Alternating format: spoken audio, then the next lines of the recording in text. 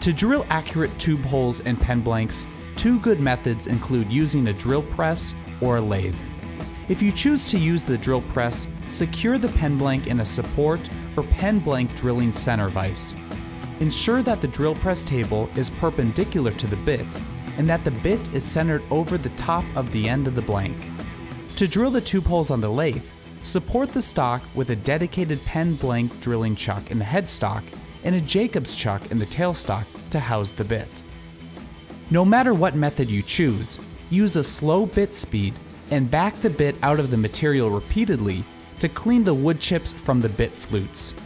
Cleaning the flutes frequently results in less stress on the walls and end of the blank and reduces the chances of splitting the blank.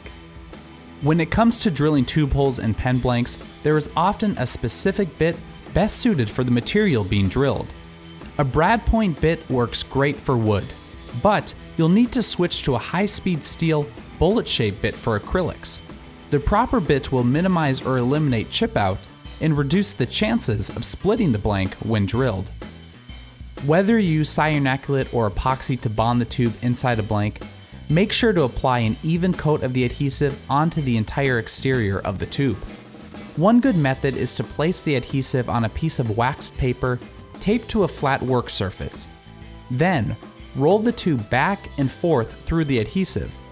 Use a popsicle stick to smear a coat on the entire exterior surface.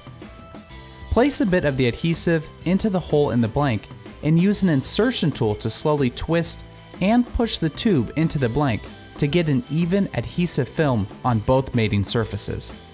Although the adhesive will set quickly, you'll get a stronger bond if you allow the adhesive to cure overnight. Use a barrel trimmer to trim the ends of the blank flush with the ends of the tube and to remove any adhesive that may have gotten into the tube. To avoid reducing the length of the brass tube when trimming the ends of the wood blank, take extremely shallow final trim cuts. A good method is to use a bright light positioned behind the blank. When the trimmer comes in contact with the tube, the burnished end of the tube will shine, indicating you've completed the operation. Don't over-drill. Reducing the length of the brass tube can prevent the pen parts from properly fitting together during the assembly process. All is not lost when you meticulously turn a pen blank only to have a small piece of the blank separate from the tube and fly off. If you can recover the chipped out piece, use Cyano Acrylate to adhere it back in place.